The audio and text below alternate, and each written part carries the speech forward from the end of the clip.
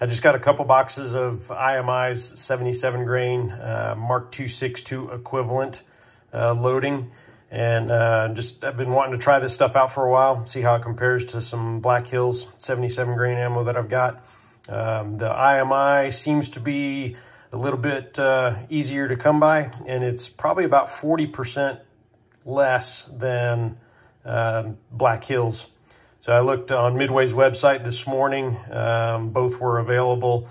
You could get the cheapest you could get for the IMI, I think, was like 94 or 97 cents around, versus $1.40 for Black Hills. So if it performs well, I'd be happy to save 40 cents around. So we'll go out to the range and see how it does. All right, I'm going to start with 5 rounds of Black Hills 77 grain Mark 262.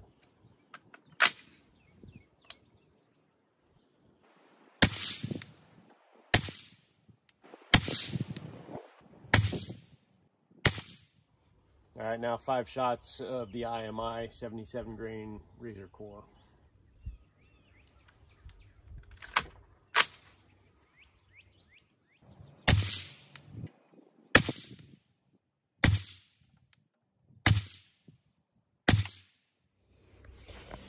All right, we'll go check numbers here in a minute, but the top left, top right are Black Hills string 1 and string 2, and on the bottom left and bottom right is the IMI string 1 and 2.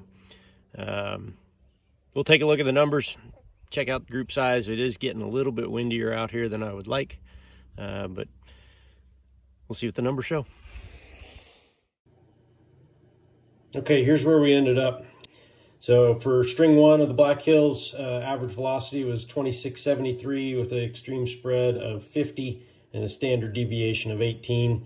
The first string of the IMI was 2644, extreme spread 31, standard deviation of 10. Certainly reflects in that lower left group.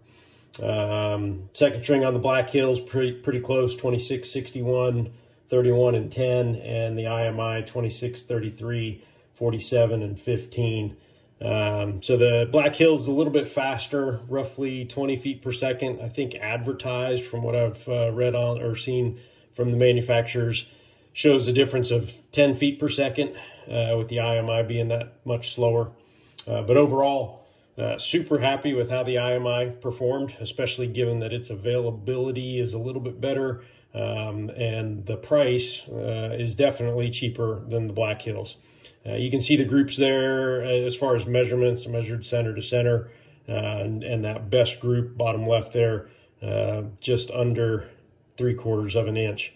So pretty solid. It was getting a little bit windy, but I would have no problems buying a bunch more of the IMI 77 grain. So that's what I'm planning to do. Hope this helps you out.